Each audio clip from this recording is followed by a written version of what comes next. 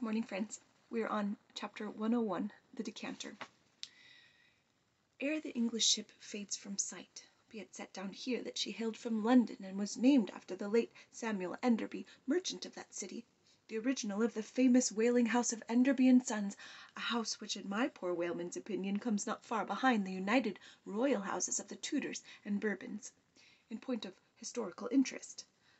How long prior to the year of our Lord 1775 this great whaling house was in existence, my numerous fish documents do not make plain, but in that year 1775 it fitted out the first English ships that ever regularly hunted the sperm whale, though for some score of years previous, since 1726, our valiant Coffins and Maceys of Nantucket and the Vineyard had in large fleets pursued that leviathan, but only in the North and South Atlantic, not elsewhere.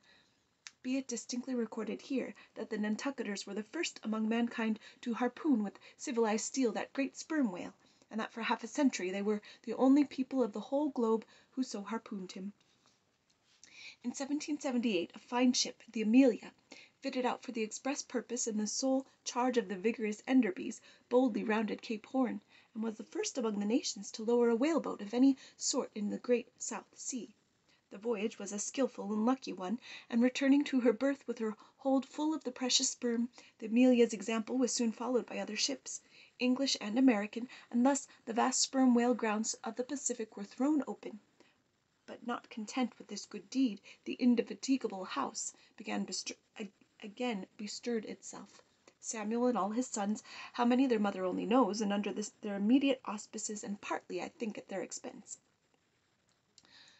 The British government was induced to send the sloop-of-war Rattler on the whaling voyage of discovery into the South Sea. Commanded by a naval post-captain, the Rattler made a rattling voyage of it, and did some service, how much does not appear.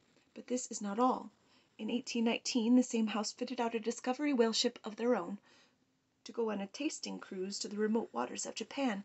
That ship, well called the Siren, made a notable experimental cruise, and it was thus that the great Japanese whaling ground first became generally known.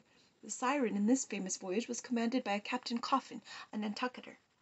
All honour to the Enderbys, therefore, whose house, I think, exists to the present day, though doubtless the original Samuel must long ago have slipped his cable for the great South Sea of the other world.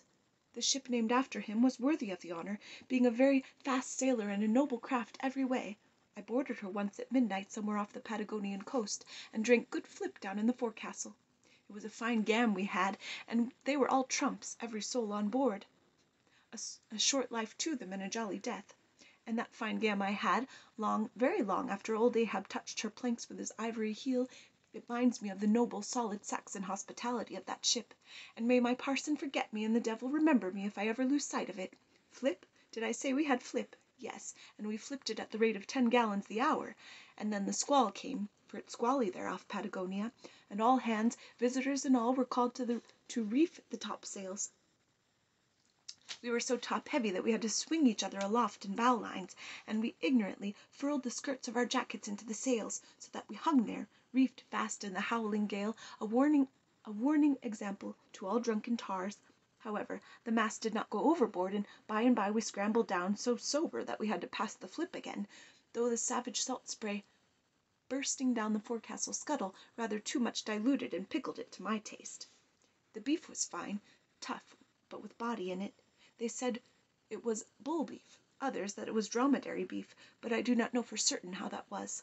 They had dumplings too, small but substantial, symmetrically globular, and indestructible dumplings.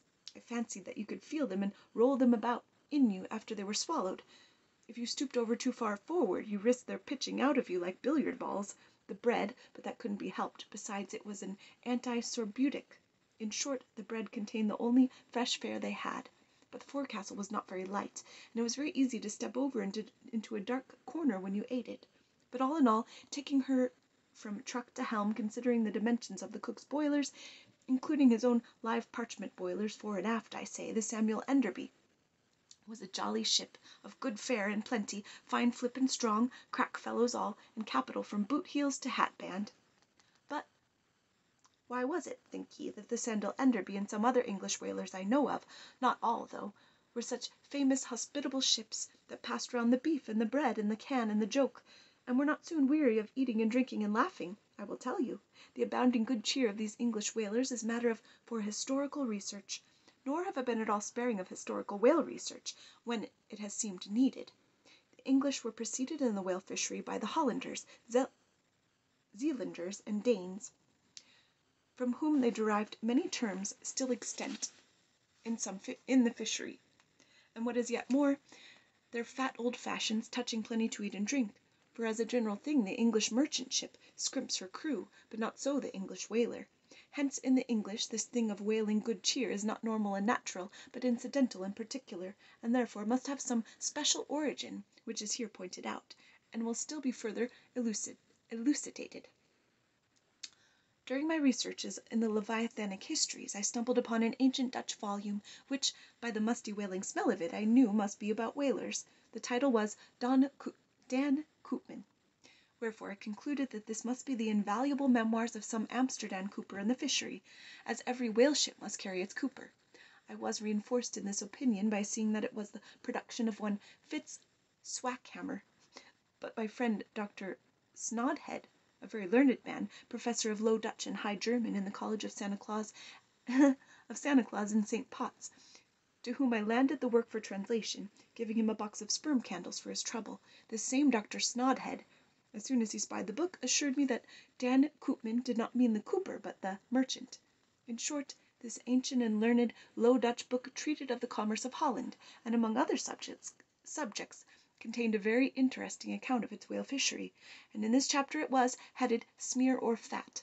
But I found a long detailed list of the outfits of the larders and cellars of 180 sail of Dutch whalemen, from which list, as translated by Dr. Snodhead, I transcribe the following: 400,000 pounds of beef, 60,000 of Friesland pork, 150,000 of stockfish, 550,000 biscuit, 72,000 soft bread, 28,000 firkins of butter, 20,000 pounds of Texel and Leyden cheese, 144,000 pounds cheese, probably an inferior article, 550 anchors of Geneva, 10,800 barrels of beer.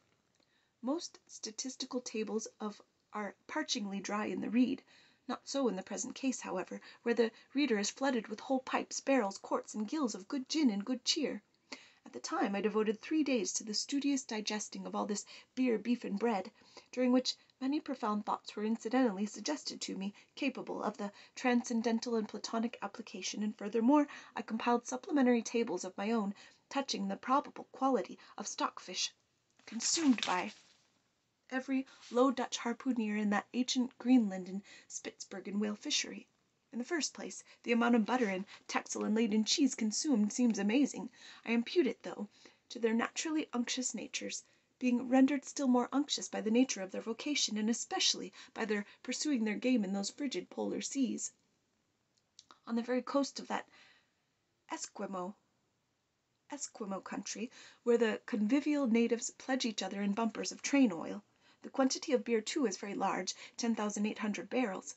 Now, as those polar fisheries could only be prosecuted in the short summer of that climate, so that the whole cruise of one of these Dutch whalemen, including the short voyage to and from the Spitzbergen Sea, did not much exceed 3 months, say, and reckoning 30 men to each of their fleet of 180 sail, we have 5,400 Low Dutch seamen in all. Therefore, I say, we have precisely 2 barrels of beer per man, for a 12-week allowance, exclusive of his fair proportion of that 550 anchors of gin.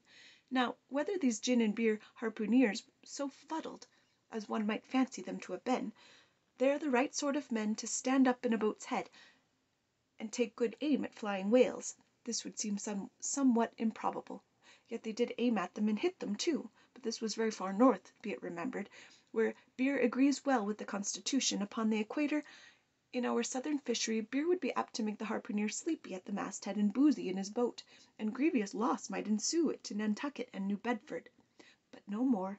Enough has been said to show that the old Dutch whalers of 2 or 3 centuries ago were high livers, and that the English whalers have not neglected so excellent an example. For say they, when cruising in an empty ship, if you can get nothing better out of the world, get a good dinner out of it at least, and this empties the decanter. Have a good day, friends.